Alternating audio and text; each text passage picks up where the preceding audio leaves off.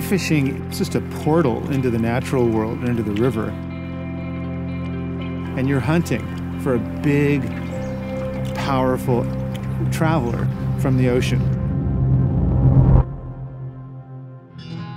I was a strange little nature kid that was interested in reptiles and amphibians and critters.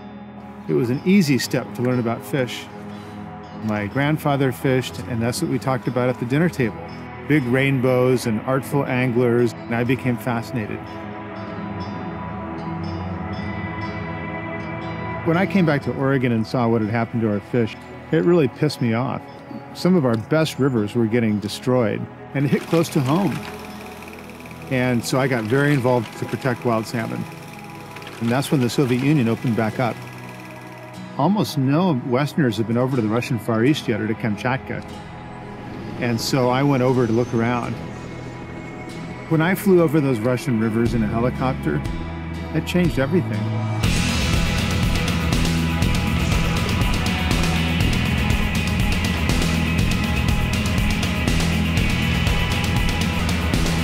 It was like going back to the beginning of time. The rivers were in perfect condition.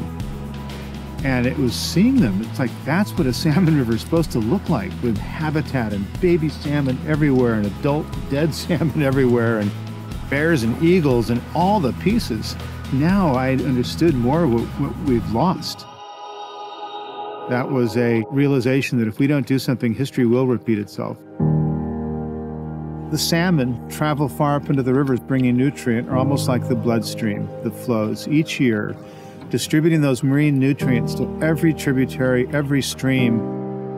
It's like this amazing interaction between the marine environment and the land.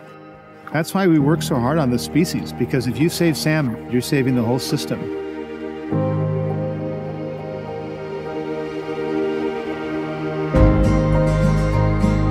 So it's not just about these fish.